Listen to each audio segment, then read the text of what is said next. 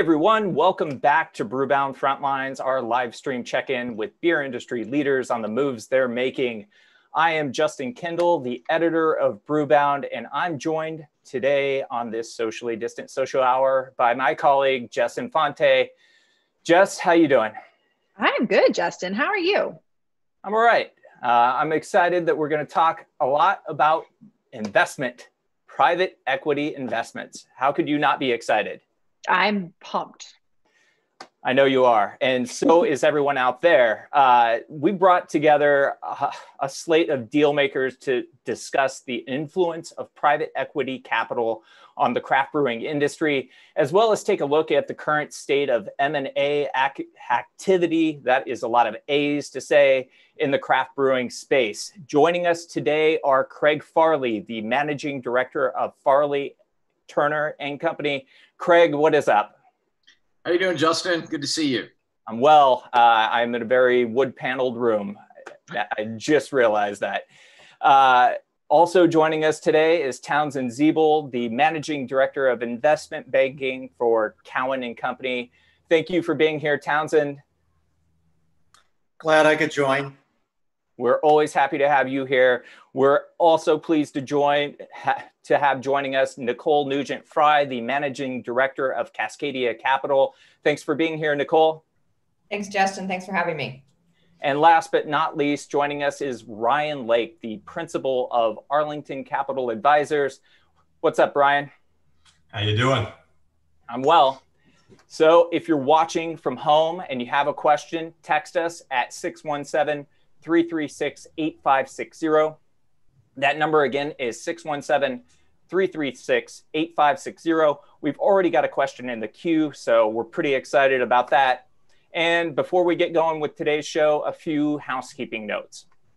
We'll be taking a week off from Frontlines next week as we prepare for our next Brew Talks meetup event. So no Frontlines next week. We will return, though, on August 27th with two big panels for Brew Talks. It's a virtual meetup presented by Dogfish Head. So joining us in those conversations will be the leaders of the three major trade organizations in beer. That's Craig Purser of the NBWA, Bob Pease of the Brewers Association, and Jim McGreevy of the Beer Institute.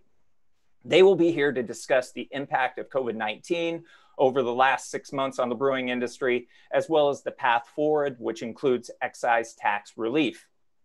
We'll also take a look at what the next normal looks like. We'll be chatting with Dogfish Head founder Sam Calagione, Russian River co-owner Natalie Chiluzzo, Hopewell Brewing co-founder Samantha Lee, and Green Bench Brewing co-owner Chris Johnson. They'll be here and they will tell us what the last few months have looked like for them and how, I guess, what the path forward is going to be for them as well. We got one more plug for you. I'm going to turn it over to Jess for that. Sure. So finally, as we've mentioned to you guys for a few weeks now, Brewbound is moving to a subscription-based model. COVID-19 has been really tough for just about everybody nationwide from industry to industry, but including our parent company, BevNet. So by the end of this month, we're going to be moving to this paid subscriber model, and we really hope you're going to come along with us for the ride. You can certainly find out more details on brewbound.com. She's very smooth at this. I am not, but we need to get going with today's conversation. Over the last 5 years, and possibly a little longer than that, private equity money has flowed into the craft brewing industry. The list of recipients is long. I won't go through it, but you can look down the list or search Brewbound's archives and read all about it. The dollars, they add up in hundreds of millions, if not billions. So let's start off very generally. Where would the craft brewing industry be without the injection of capital from private equity? And I'll start with Nicole. Thanks, Justin. You're right. I mean, the private equity money started flowing into the industry sort of in the 2014 to 2016 timeframe in earnest. That capital provided owners with liquidity, but as importantly, provided people with the ability to build out their breweries, their infrastructure, their sales organizations at a time when the industry was growing rapidly and the rising tide was lifting all boats. So I think it definitely contributed and helped to the growth of the industry. The flip side of that is that as the industry slowed, you then had several assets that had, investors in them that, needed liquidity themselves, or were forced into, situations where they had to look at alternatives at perhaps not the right time. So I think that's caused some, issues internally at some of those businesses that do have private equity ownership structures. But I do think, it did provide during the growth period an avenue for a lot of small brewers to join, for example, in Canarchy, join a broader portfolio and a bigger team and bigger resources, and definitely, fueled a lot of growth in the industry. But I think once the industry slowed, it has caused some pain points for some of the breweries that took that capital and are now having to look at ways to, provide those investors with liquidity, because any private equity investor is looking to eventually exit that investment in typically, 3, 5, or 7 years. Townsend, when you look at the influence of private equity money on craft brewing, how do you view that? How do we look back on what we've seen over the last 6 years? Well, I think when we started doing transactions in the industry, private equity had a bit of a pejorative reputation. I think people didn't understand it and were a little bit distrustful of it. But private equity, if invested appropriately with the right structure, can be very good for a company. It can provide liquidity to shareholders. It can provide capital for growth. And for some founders, it can provide a second bite at the apple. I think the issue, and Nicole hit on it, is most of these investments were done during a period of very high valuations, and the private equity firms were competing with strategic buyers with synergies.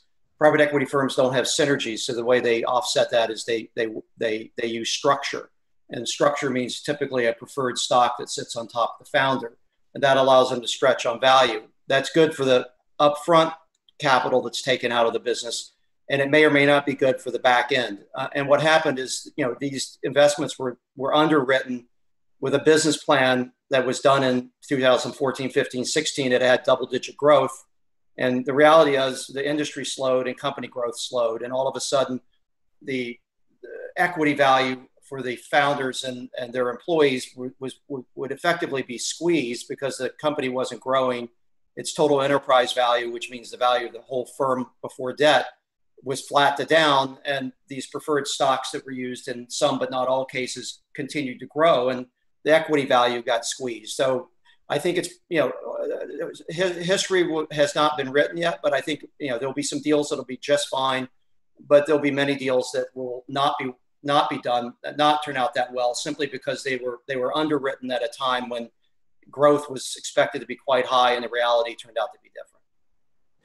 Ryan, when you look at what we've been able to accomplish within the craft brewing industry over the last 5 or 6 years, what it's grown to, more than 8,000 craft breweries, the size of what the top 10 craft breweries have become, how possible would some of this growth have been, or how would this have been possible for a lot of these larger companies without these investments?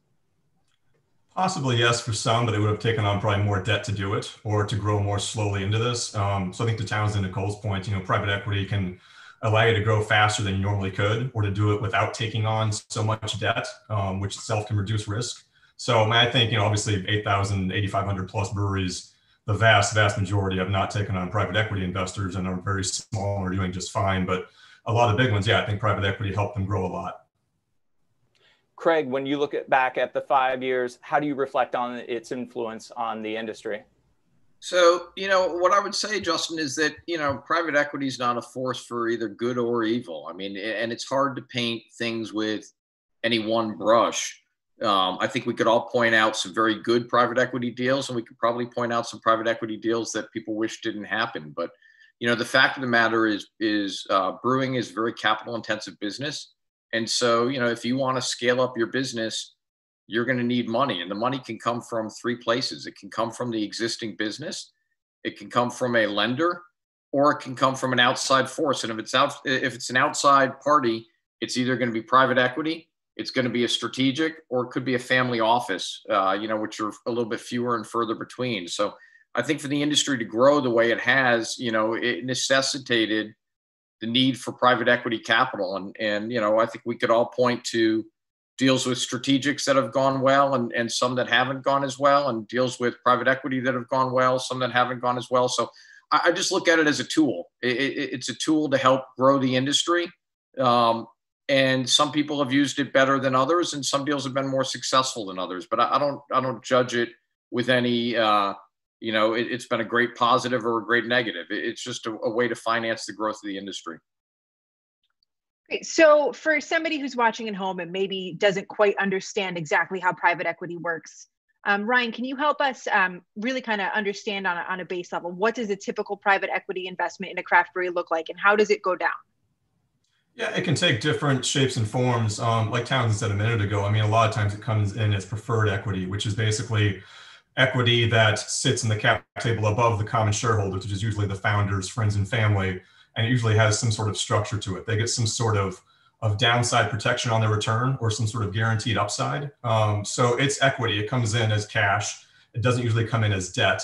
So you don't get the potential risk of having debt and having the potential default on that. But it usually has some protections that the original founders and investors don't get.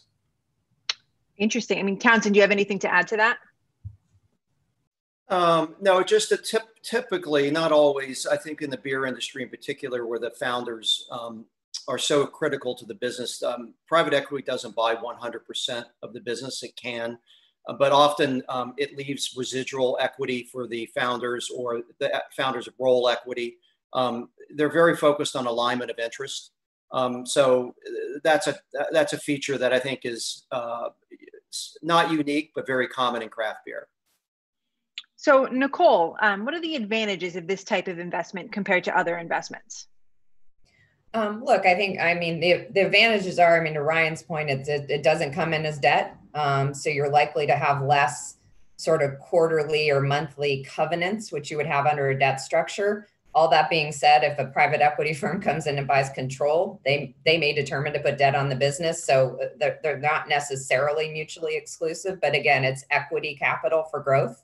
The other thing is if the capital comes in and goes into the business versus going out to shareholders, it's less dilutive because they will value that on a post-money basis. So it can be less dilutive to your business if you're really putting in the capital for growth. But I think, the point is people just have to go in eyes wide open and understand all the bells and whistles that go in. That we talked about preferred structures. There's also a lot of governance, and people have to know, even if someone's a minority shareholder, they're going to have approval rights over major decisions with the business, how much you can spend on CapEx, how much, what you can do with your management team, what you can do with respect to taking on debt, distributing dividends to shareholders. There's a lot of, someone's not just going to write you a check and say good luck. So, you have to understand going in that there's a lot of governance rights as well as preferred structures that come in. And not to give us all a plug, but I think that's where, an advisor that's looked at a lot of these can be very helpful. Craig, what would you say are some of the biggest risks when taking on investments like this? So I think it's, the same risks that you would take on any time you bring in a new partner into your business. So, as Nicole said, some of these deals are done as minority investments and some of them are done as majority investments. As Townsend indicated, they're rarely 100% buyouts like you would see with the strategic. So, anytime you bring in a partner to any business, you're going to have risk. And so, you have to do as much diligence up front as you can on who are they, talk to other investments that they've worked with, talk to other business owners that they've worked with to figure out how do they interact with CEOs, how much rope do they give you?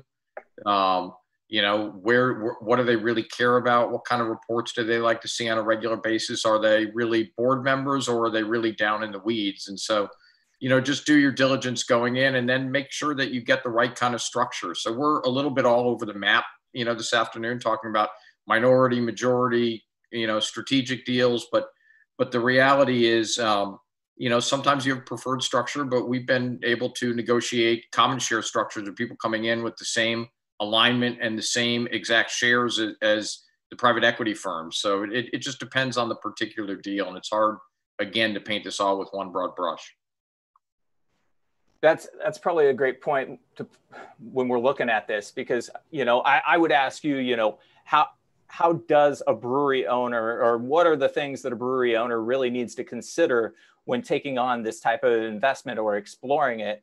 And like you said, you can't paint it all with one broad brush. So I guess trying to look at it from a very general way, how should, you know, brewery investors approach this? And I guess I'll throw that to or brewery owners approach this, and I'll throw that to Townsend and just say, you know, what are some of the factors that they should be considering, just kind of jumping off of what Craig just said? Well, one thing we should probably mention is that traditional private equity are funds that are investing monies on behalf of pensions and endowments, and they're looking for typically scale and profitability. So I would say a vast majority of the 8,000 craft brewers probably aren't ideal candidates for private equity. So we should probably keep that in mind. But for those that are, I think Nicole said it, your eyes need to be wide open. I think entrepreneurs tend to have an optimistic view of the future. And I think you should, when you take on private equity, you know, you should be mindful of the risk of downside performance. You should be eyes wide open that you have another voice in the room. You know, if there is leverage involved, which there often is, you know, that just puts more strain on the business. So I think it's just transparency. I'd also say, you know, very hard to do, but I mean, forget the math. You know, do you sync up and do you get along, and do you feel like they could be a good partner for you at a personal level? Now, you know, somebody can leave the next day, so that's always a risk in picking a partner. But I think you need to make sure that they understand your culture and that you are culturally aligned. But again, if things go badly or sideways, you know, those alignments can change. Townsend mentioned that, you know, a lot of craft breweries aren't going to fit the profile of what investors are looking for. So Ryan, when you're talking to investors out there in this space, what are they looking for in a potential investment? I mean, I think right now, I mean, investors are always super selective about what they get into, because, you know, capital is valuable and it's scarce, and they want to make sure they're investing in the right ways for their own LPs and their investor base and their fund. But they're more selective now than they ever have been. I mean, I think even in craft beer right now, even the ones that are even getting conversations are the cream of the crop of craft brewers. You know, ones that have proven that they can weather COVID, maybe even excel during it in some ways. Ones that have proven they have an agile management team that can adapt to new environments and new challenges that might be changing weekly or daily. They're just very selective right now about looking for really good brands, really good management teams, and, you know, significant upside. That seems to, when you look at the landscape of, you know, who's taken an investment or who's done another type of deal, it seems like there would be a lot of players that have already been taken off the board. Is that the case? From what we're seeing out there, Nicole? You know, I don't think so necessarily. I mean, I think there's still several, you know, if you scan through the BA list of the top, you know, 50 to, you know, maybe even up to 100. I do think some of the smaller ones that are more tightly geographically focused can be more profitable. So I do think there are several that still remain independent or have an equity investor in there that, you know, could be looking for a new investor. So I definitely think there's still opportunities, but it's going to be, you know, as Ryan mentioned, the investors are going to be highly selective. And I think, you know, at the end of the day, the story that's going to sell the best to a private equity investor is going to be someone that is not just trying to get out quick and has a short-term view and wants really the majority of the capital for liquidity. I think it's really going to be a story about someone that comes in and wants a partner for growth to sort of weather through this cycle and has a really clearly defined strategy. And is okay staying for, you know, 3, 5, 7 years to grow along with that partner. Craig, when we're talking about some of the characteristics of what makes a potential good target for investment, you know, we look at like off-premise chain distribution, wholesaler alignment, volume size. What are some of the most important characteristics out there to investors right now? Yeah, so I think we've touched on a lot of them, Justin, but what I would say is, growth is probably number one. Private equity firms, by and large, don't make money by cost cutting, contrary to popular belief and what you might read in the press. Private equity groups make money by growing businesses. And so they're looking for growth. They're looking for companies that have performed during COVID. So Ryan touched on that, but I think it's really important to the extent that your business has done well and accelerated. I think that's a positive. They're looking for a vision. I don't know that private equity is necessarily looking at distributor alignment, because unless they already own, other assets in the place in which you're more like an add-on or a tuck-in rather than a platform acquisition. But, they're looking at also, I would say size, in that if you're not, say, $10 million in revenue or more and have, legitimate EBITDA, earnings before interest, taxes, and depreciation of at least a couple, $3 million, somewhere in that neighborhood, you're just going to be too small for most private equity firms to bother looking at. So, it's some combination of those, Justin: size, ambition, management team, and above all, growth. What would you say is the ideal volume size, or is there like a cutoff point barrelage wise that you would say is sort of on the cusp? I mean, for me, I'd say it's probably 20,000, 25,000 barrels is where it starts to get interesting for private equity firms. Below that, I think you're just either too small or just not profitable enough, or just not to scale yet. Now that could change if it's, again, someone that's consolidating, that is looking for an asset in a particular situation. But I think when you get below the 20,000 barrel mark, there's not enough scale there for private equity to make the numbers work. Craig, this might be a silly question, but is there such a thing as a brewery that's too big? No. Yeah, no, I really, I look at that in general and say, look, some of the largest breweries in the world have private equity money into them. So there really is, I think there are public companies that are too small, but there's no such thing as a deal that is too big for private equity. Thank you. That's really interesting. So we know everything has been really turned upside down by the global pandemic, particularly in the beer industry. So in an industry that's in flux so much the way it is at the moment, is the timing right for more private equity investments, or is there a lack of interest right now because everything is so crazy? Ryan, why don't we start with you?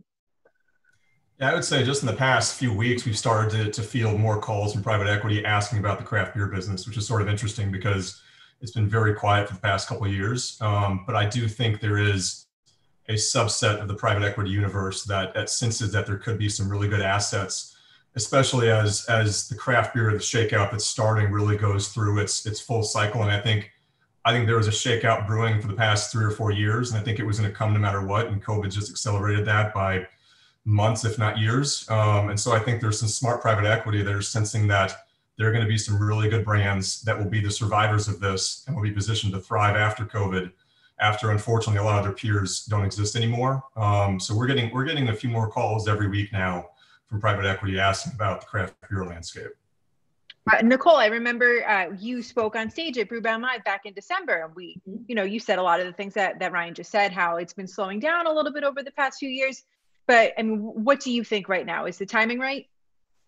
Yeah, I think private equity is putting up its head, and for all the reasons Ryan outlined, but it's not going to be, the dozens and dozens of funds that were aggressively looking at this sector, several years ago. I still think it's going to be a smaller universe of private equity funds, but there were also a lot of funds that lost out on deals and did a lot of due diligence and a lot of work on the sector. The sector does throw off cash flow and EBITDA very early. And so I do think there definitely will be interest. There are people that are sort of poking out around as their capacity plays, but I also think they're going to be very cautious on value. And so the expectation that multiples are even near where they were several years ago is just not the case. So I do think we're seeing more interest, but it's going to be highly selective and at valuations that are more in line with traditional CPG businesses, which are, maybe 8 to 10 times versus where they were several years ago, which was, 12 to 15 and higher for some of the, the Ballast Point initial deals of the world. Townsend, does this kind of jive with what you and your team are starting to hear too? I think the level of interest from private equity is still low and guarded at the moment. I mean, it was even before COVID because of the decline in industry growth and what, as Greg said, is a capital-intensive business. But I would make an argument today is, as soon as we get kind of COVID behind us, is the perfect time for private equity to enter the industry. We talked about the sources of capital. One is debt. Lenders have pulled back in terms of their interest in lending into the sector. The second would be strategic buyers. The strategic buyers have pulled back. Many have gotten their fill in terms of their portfolio. Others are guarded and others are distracted. And the valuations, which I think potentially were problematic for some of the private equity deals were done, as Nicole said, should be at more, I think more conservative levels. And also craft on craft, which has been talked about a lot. It's very difficult to do because of negative excise tax synergies. So I think the industry needs a capital source, and it could and can be private equity. Because I just think there's not all the brewers that would like to either raise capital for growth or seek some form of liquidity event are going to find an option. So I think it's actually a really good time, but we'll see what happens. Craig, what are you hearing? Interest about the same? Yeah, we're hearing a little bit of the same.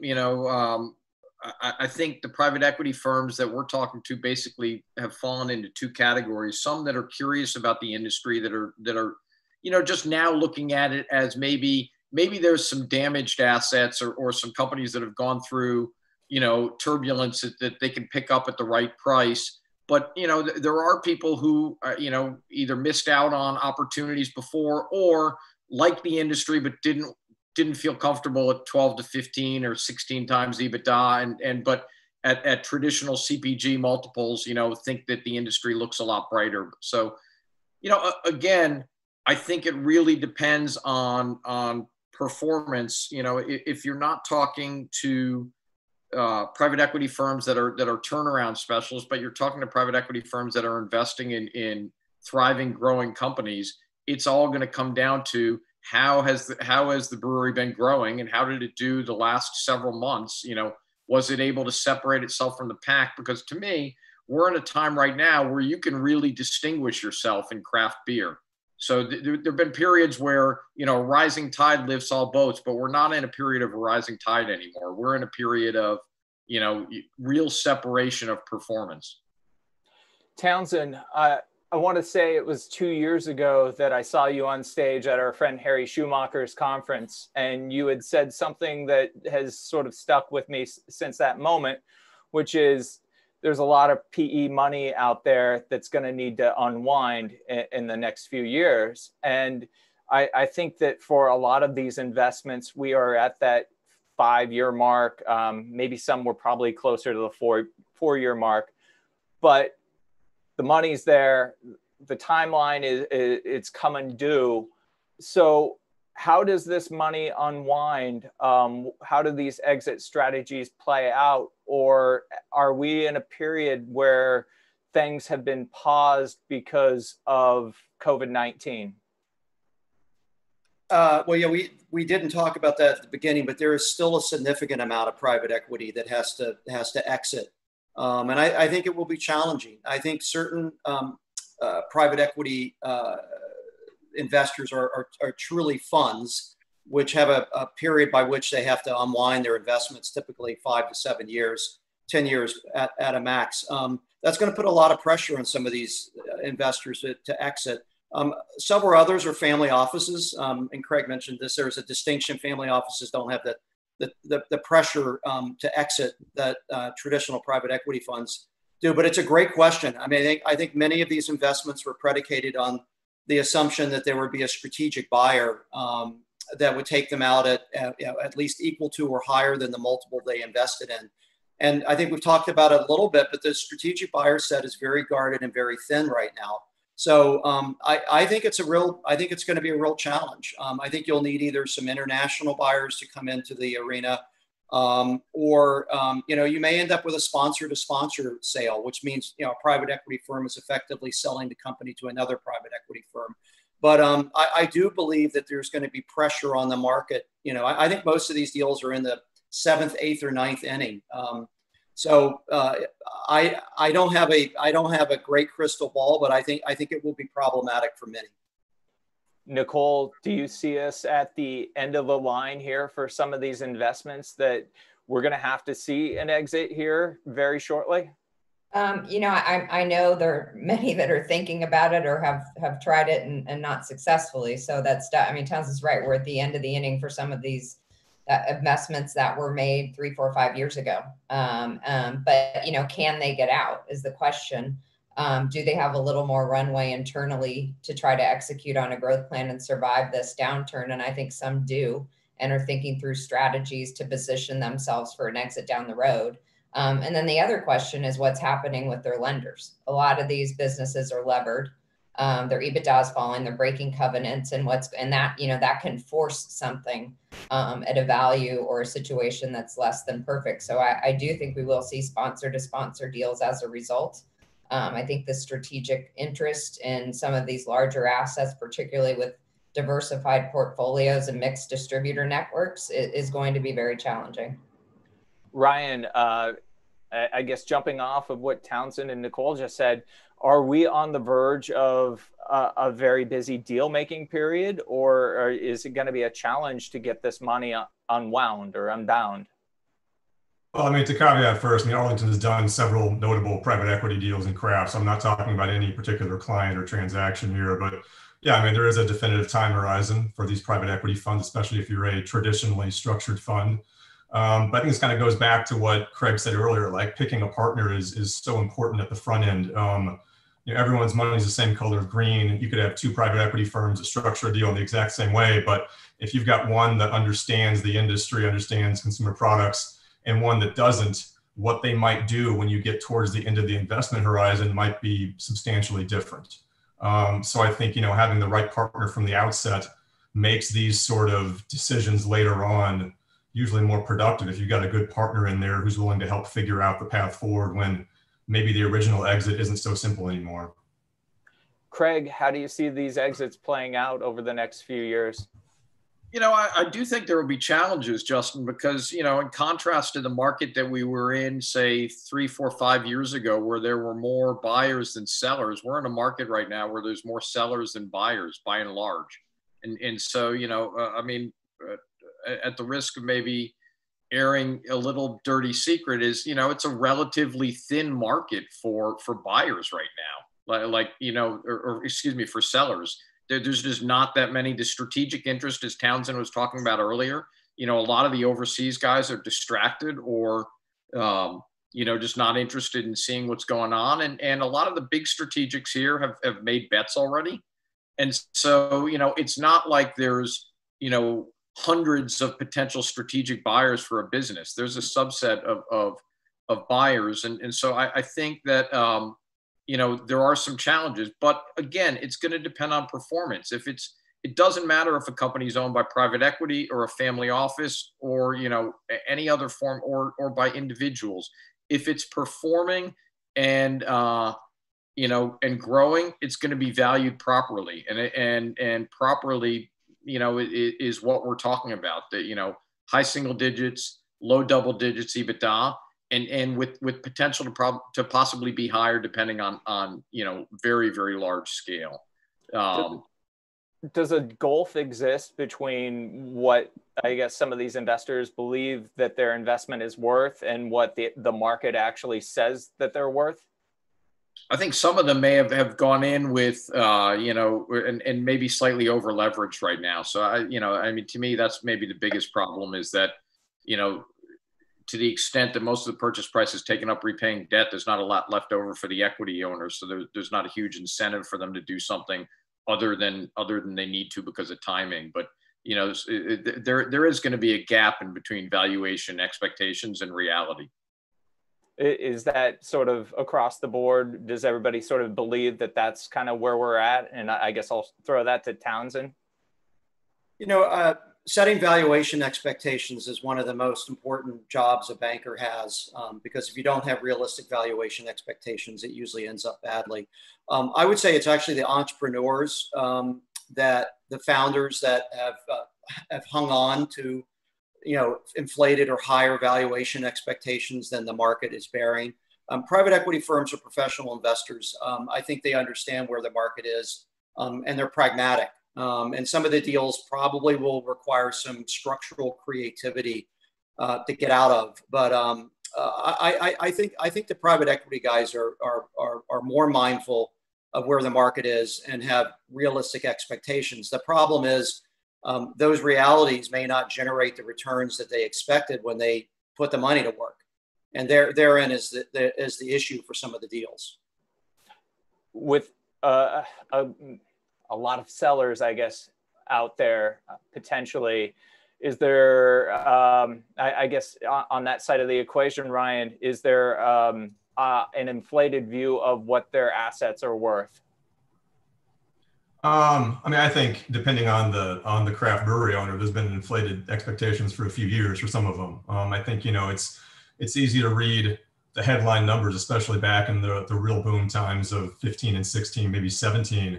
And you would see the crazy per barrel multiples, and everyone would look at their barrelage and try to say what they thought they were worth in the back of their mind. The reality is there was usually more complicated dynamics as to why certain breweries got very high multiples, or what everyone assumed were very high multiples. And I think it's tough if you're a business owner that, especially if you founded it and you've grown it to a certain point, it's natural to think that it's worth a certain amount of money.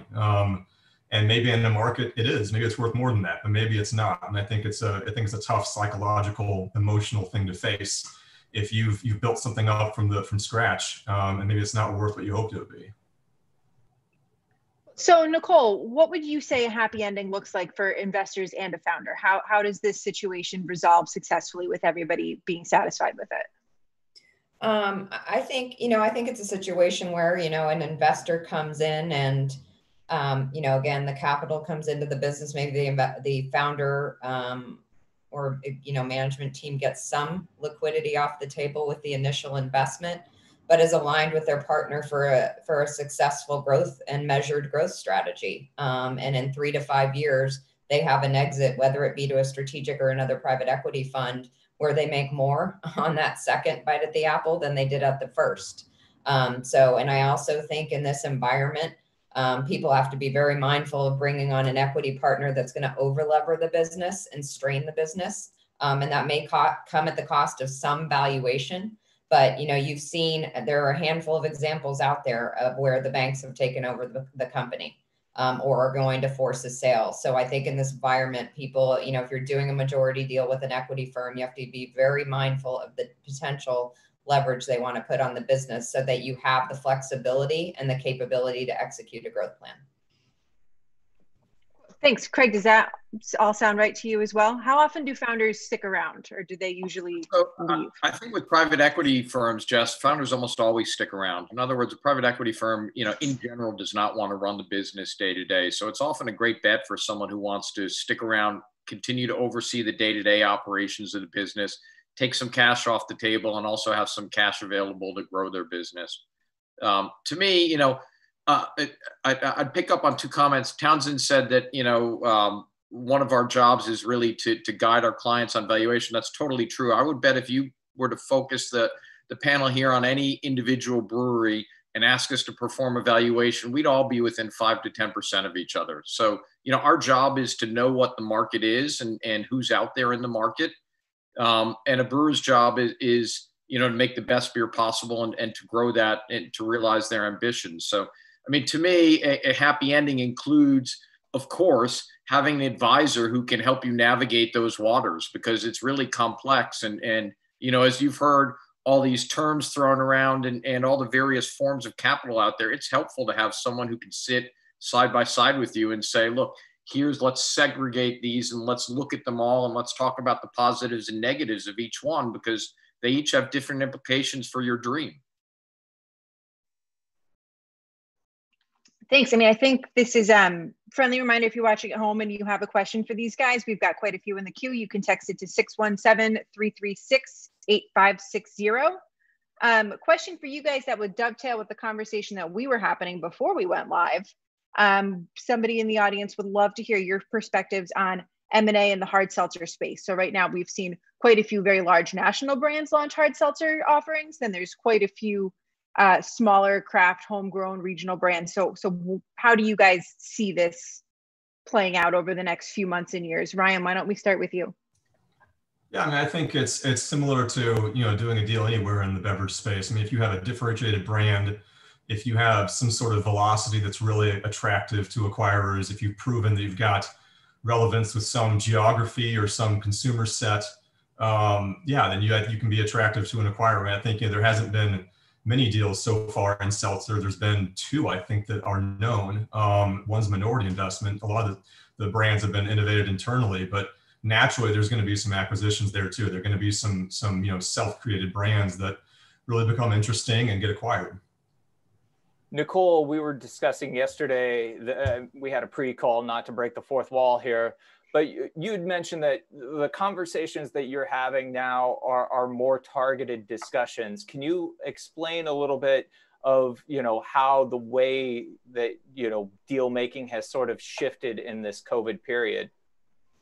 Yeah, no, and I think it really goes to the buyer pool today, and we talked about this earlier. I mean, it is a pretty thin set, both strategic and financial. And so, back in the heyday, we would, if we knew a brand or a brewery was attractive, we would gear up the machine and put together a book and a model and market it out to everyone. And, that's just it's not efficient or effective way to do things in this environment, perhaps with a handful of exceptions. So what we're doing more frequently is having targeted conversations in advance of a process to say, would this profile and this geography and this size, would this be of interest, to make sure we have enough interest from the buyer or investor universe before really broadly marketing a transaction. So I think people need to be flexible in this environment and understand it may take more time, but know that you want to just increase your probability of success, because the worst thing you want to do is spend a lot of time on a failed process. Townsend, with fewer buyers out there and more sellers potentially, what are the conversations you're having? Where are people's heads at now in what they're looking to invest in? And have craft breweries lost any luster in the eyes of investors? Well, I think what we're telling companies is to focus on execution. You can't plan for an exit, so first and foremost, focus on execution. What are buyers looking for? I would suggest that the strategic buyer set would still be active if a brewery checked the right boxes: unique region, growth, and perhaps some other characteristics. So, and then, I think, COVID is a challenge. COVID has really hit the breweries that had an over-reliance on own premise. So, I think if you have a healthy wholesaler business and you're growing, we are working on something where, the buyer is looking at COVID is largely an add back, meaning, the tasting rooms will reopen. So, you really shouldn't get hit on value because your tasting rooms are closed this year. Now, having said that, I think on-premise wholesale is not going to come back like an add back. I mean, it's not going to come back next year to the level it was in 2019. So I think that's going to be slow to come back, and we're going to have to see what impact that has on valuation. Now, having said that, some of these brewers have changed their cost structure, so they're still remaining profitable despite slower growth. But there's this, notwithstanding the thin buyer set and the overabundance of sellers, I think the layover of COVID makes it an incredibly challenging environment to get M&A done right now. All great points, Townsend. Got a great audience question that totally lines up with exactly everything that you just said. One of our viewers wants to know, what are the characteristics of an independent craft brewery that has successfully pivoted in the COVID environment? Can you point to a specific example? And what did they do that you view as unique or innovative? Townsend, have you seen anything out there? I'm unmuting. Look, I think first and foremost, if they had a healthy distribution network, and a reasonably high percentage of their sales that were going through the wholesaler and 3-tier network, that's more stable. I think what you're going to see, and it's been well written about, is that the shelves got too crowded. Small regional crafts were taking up shelf space, and I think consumers today, first of all, there's a shift to DTC. We'll see how that pans out in beer. But I think consumers are going into the store looking in large package formats and looking for what's familiar and quick and easy to buy. So I think what will happen is your large regional brewers will fare very well through this crisis. In fact, they may even benefit from this crisis. And as you know, the statistics on the large brewers like New Belgium and Sierra, they're doing very well this year. I think it's going to be the small brewers that really suffer. So I think if you're a strong regional brewer and you're growing, you haven't expanded into many states, you should have the characteristics that will make you attractive to a buyer, whether it's today or down the road. Great. Craig, have you seen anything in particular that you think would really make a brewery successful right now? No, I think Townsend made some good points. What I would add is things go in and out of style in this industry. So when we first started looking at the industry, 8-9 years ago, people didn't really take taproom revenue into account because they were like, well, you can't really scale that. But then the view changed and people started to say, well, taproom revenue at least gives you some solid profitability as you grow the business. And now we're in a period where, as Townsend said, wholesale distribution is very important. So chain authorizations are key. And so I think the brewers that are doing well with wholesale right now are seeing the benefit of that. And there are brewers that were heavily reliant on premise that are now pivoting and changing their business plan. But I agree. I think that the crisis is going to hurt the long tail. It's going to hurt some of these smaller brands, and the big brands that are easy to go into, down here Publix or whoever, and just pick up the, not only craft, but, I would venture to guess that the big brands, the Coronas, the Anheuser-Busch's, et cetera, are also seeing major increases just because they're easy to grab and they're familiar. And especially in the early part of this crisis, people wanted to return to comfort and familiarity. I would just add one thing. You ask about what breweries have done. I think you have to be really creative. I think some of the breweries that were more beer to go and own premise, some have done a really good job of figuring out how to do delivery by region or zip code on a daily basis. Some have been able to lobby their local municipalities to expand their footprint of their parking lots. I think you just got to be really creative.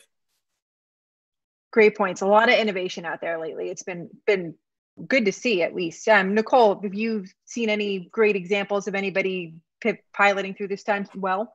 Yeah, I mean, I think it's for the smaller ones that we're relying on taproom, you're not going to be able to flip a switch overnight and get into wholesale and chain distribution if you didn't have it before. If anything, that's just gotten harder.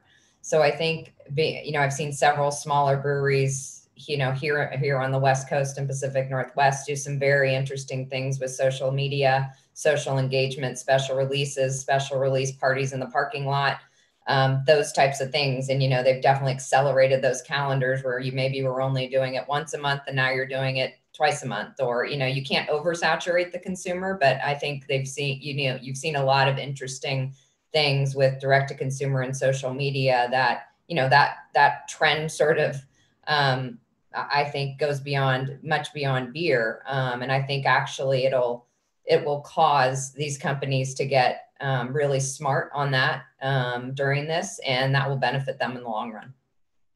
Ryan, have you noticed anything that's impressed you over the past few months? Anything that brewers have been doing? Yeah, I think just the creativity in general to find ways to either sell more product or change the channels you're selling in. I'll brag on a former client of ours, Brewdog, not in the U.S., but obviously have some presence here. But in the early days of the pandemic, Brewdog has over 100 bars in Europe, and they took a lot of their bar employees and put them to work merchandising in grocery stores in the UK and Europe. And it was a big benefit to the grocery stores because they needed help getting stuff on the shelves because it was flying off so fast. And it was a good benefit for them to keep the employees working and to keep their products stocked as well as other breweries' products. And I've seen a few breweries in the U.S. do that as well. Not so much in the last couple of months, I would say, but it's amazing how creative people can be when they've got a business to run and they're trying to take care of their employees. We got another good audience question in here. A reminder, you can text us at 617-336-8560. That's 617-336-8560. Now that we are through the initial panic of the BA numbers of projected closures, have you seen any stabilization in those closure projections or shift into M&A? And I'll toss that to Townsend to start with. We haven't seen any shift in the M&A. I mean, there's been no deals, material deals have been announced. And I think if you're hoping that M&A is your solution to avoid closure, you shouldn't plan on that. The number of closures, I mean, as a percentage of total breweries is still incredibly low. You know, I think the PPP loans have helped. But I think there will be more closures to come. Part of it is, I think Nicole mentioned it, are you levered or not levered? I just, you know, I guess your question is, are there solutions to avoiding closure? I think it's probably more, is there more exploration of options due to COVID, or have things sort of settled down in this period where we've got the PPP money, things have sort of stabilized? So are we at a more stable juncture, or has there been more of a rush to explore options and sort of in this sort of existential crisis? Yeah, and I'll be curious what others say. I think there are definitely an increase in breweries that want to sell. I think our advice is, if you don't have to sell, now is not a good time to sell. Having said that, you can still get a deal done today with a strategic buyer if you check all the boxes. And, you know, I think we're probably all working on a couple of things that fit that description.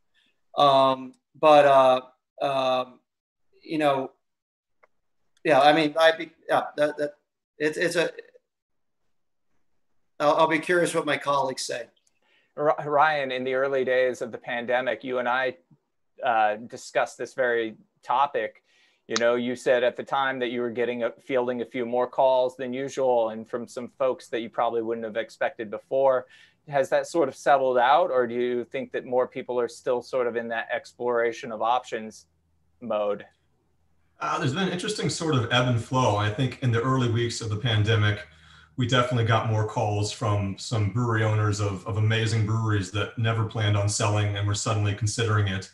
And then it quieted down for a month or two or three. And then I would say in the past month and a half, 2 months maybe, I think as people have seen that the world is probably not going to return to normal as quickly as they hoped, we've had more calls come in from similar breweries that, like Townsend said, the cream of the crop that check all the boxes, that are now, again, considering maybe I should think about selling or taking on a partner or de-risking or doing something, because if it's pretty clear this world is not going to be normal for 6 months, 12 months, 18 months, who knows, maybe I'm better off looking at my options before there's a mass rush to the exits. We know that there's one buyer out there that at least has a roadmap for building a platform, and that is Lion Little World Beverages. Last year, they acquired New Belgium. Recently, Simon Thorpe exited the company, but in a conversation with myself, he said that they are still very much working on that roadmap, and the idea is to build a platform of around 3 million barrels. With the understanding that you all can't really speak on specifics here, what is how do you view the sort of platform, the sort of craft on craft platform? Can that be successful? And I'll start with Craig. What do you think of these type of platforms that try to build up to the 3 million barrel mark? Yeah, can you do it? Sure, I think you can do it, and I think there's some good examples out there of people that have done it. I think there's room for more. Look, there's 8,500 breweries or something like that out there. So the industry is going to continue to need capital, because it's a capital intensive business. It has step functions where in order to grow, you need more money. And so as brewery owners get to a certain size, I think they finally look at it at some point and say, how much more do I want to keep signing on the dotted line for new debt or new growth capital? And so their conversation naturally turns to outside capital sources. So, I think there's a need for it in the industry. I think in order to be successful, it's like anything else. You need to be thoughtful about who your targets are, and you need to be thoughtful about how you structure those transactions. So, and you could do that, by the way, on a regional basis. It doesn't need to be national. So there are good examples of some groups that have done it regionally on, say, the East Coast or the West Coast versus, trying to roll out something across the United States. So it just has to be thoughtful. But yeah, sure, it can be done. Townsend, you've pointed to some of the challenges of a potential craft-on-craft deal as far as excise taxes go. Are there other challenges that sort of stack up with these type of platforms? Well, I think, excise taxes are particularly acute if you've got a brewery that's at 50 or 60,000 barrels and the acquirer is, anywhere north of that, because you're going to have a delta of $3.50 to, I think it's $16, and that's a pretty big hit. The other challenge would be, if it's private equity backed, or if it's like the Lion deal where you've got, professional managers and people that understand M&A, I think they can navigate through integration and developing a business plan. I think the struggle for, true craft on craft is that M&A is not really in the DNA of most of these craft breweries. So if you take any of the remaining independent top 10, it's just not what they do. And frankly, they need to be focused. I think if you spoke with them on the health of their core brands. So I think it's that lack of understanding of how to execute M&A. It's integration. It's the negative excise tax synergies. Distributor alignment probably creeps in. The strategics care dearly about distributor alignment. Craft on craft may not, but that's still relevant even on a craft on craft deal. Last year, we saw 4 very notable deals. We saw Dogfish Head merge with Boston Beer, New Belgium Lion, as we just mentioned, CBA, which is still in the process with AB, and the Ballast Point deal. Those all sort of fit the mold of a blockbuster. Are we in the waning days of the blockbuster deal? And I'll throw that to Ryan. I don't know if we're in the waning days, but I think, blockbusters, just by nature of how few breweries there are of that size, don't come along that often. So I think it's hard to predict those sort of deals. I mean, it's hard to predict any sort of deal, especially in craft beer, and how nuanced and unique the beer system in the U.S. is, between the 3-tier system and franchise laws and all the things that come together. I think blockbuster deals are just generally going to be fewer and far between. Nicole, do you think that we've seen the fewer, or we'll see fewer blockbuster deals going forward? I think we'll see fewer, but I think there are still a handful out there. And I do think, again, the private equity held assets that are out there are still several that are of scale and of size. And it will be very interesting to see where those end up going over the next several years. Great. We got an audience question that came in a little bit ago. Craig, how do you think the real possibility of a Democratic president plays in timing an equity sale? It's a great question. I think a lot of people will probably be very happy. Some people maybe not so much, but without going political with my answer, I think if you look at Joe Biden's platform, I mean, he says he's going to increase taxes. And I think after the spending that you've seen the U.S. government go on during COVID, it's undeniable the taxes are going up. I think Biden's current plan talks about maybe doubling the capital gains tax. Now, that also takes into account that we have a Democratic Senate that's going to pass his tax plan. So, I'm not giving any political forecast, but what I would say is there is a very real possibility that capital gains taxes are going to increase. And so, it's something that people take into account. I always tell people, don't let taxes make your investment decision. So do what you think is the right thing to do for your investment and for your business, rather than making a decision solely about taxes. But, when there's a possibility that taxes could double, it's something you've got to look at. Although we're really getting too late, Jess, almost to decide, hey, I want to do something today and try and get something done for the end of the year. It would be very, very tough. Noted. That's our show, is what Jess is trying to say. That's going to have to be where we leave it. It is 4 p.m. We appreciate all the questions that came in. Thank you to everyone who tuned in. Also, thanks to our guests, Craig, Ryan, Townsend, and Nicole. Thanks to our AV team on the back end. Thanks to Jeff for co-hosting. We appreciate it. We will see you August 27th for Brew Talks. Register for free at brewbound.com, and we'll see you then.